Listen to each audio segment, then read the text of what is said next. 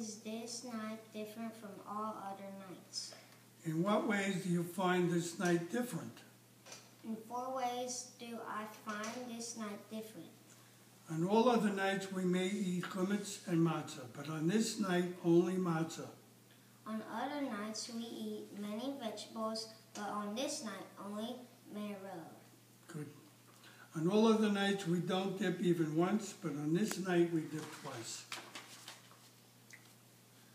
On all other nights we eat either sitting up or reclining, but on this night we are reclining. Very good, okay. And the purpose of that is, on all other nights we sit upright, but tonight you're supposed to really sit with a pillow so that you can show that you're no longer a slave, that you can sit and recline like normal people. Okay, so I think